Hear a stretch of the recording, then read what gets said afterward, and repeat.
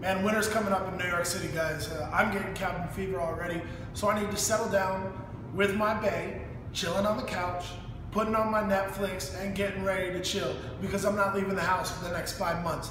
What's the drink that I'm gonna be sipping on? Well, first of all, I'm gonna grab a little Roundhouse Spirits Pumpkin Cordial. Now, this is from the great state of Colorado and the People's Republic of Boulder, Colorado. The two greatest things that America has ever produced. I'm gonna throw it with a little European flair, throw in a little Spanish apple cider with an Isis Teji. Now, this is traditional, unfiltered, Basque-style cider. Put these two together, it's a winning match, and we'll see if I get lucky.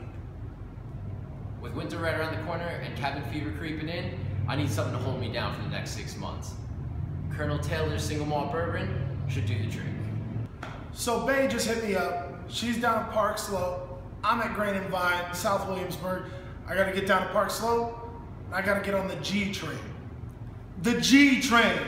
Man, I am not trying to ride the G train. So if I have to, I'm gonna grab a little bit of Technical Reserve from Industry Distilling, 95.6% alcohol. This is the absolute only way that I will get on the G train and survive this ride. Although I gotta be careful about drinking too much because I wanna survive the ride because it's bae. So here we meet again. I'm waiting for the G train and it is non-existent. I'm trying to get over to MoMA PS1 and I need something to hold me over. Kings County Bourbon should do the trick. So as you all know, my consigliere here at Grain and Vine, Patrick, is getting a little bit predictable in these videos. This should do the trick. That should do the trick. Anything should do the trick.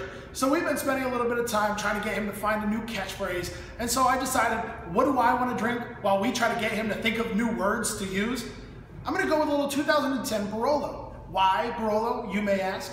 Well, I need to open this up for about 3 hours in a decanter. So maybe by the time we come up with a new phrase for Patrick, I'll actually get to drink a little bit. That's why I'm going with Barolo. This should do the trick. So apparently I'm becoming a little repetitive.